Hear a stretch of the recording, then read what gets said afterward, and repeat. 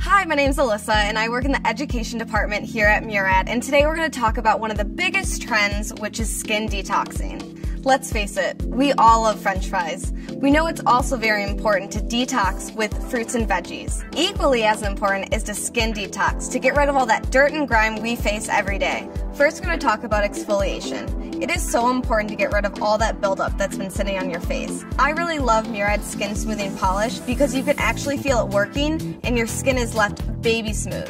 Next, we're going to talk about hydration. I like using Essential C Day Moisture with SPF 30. It balances my skin while also protecting me from the sun.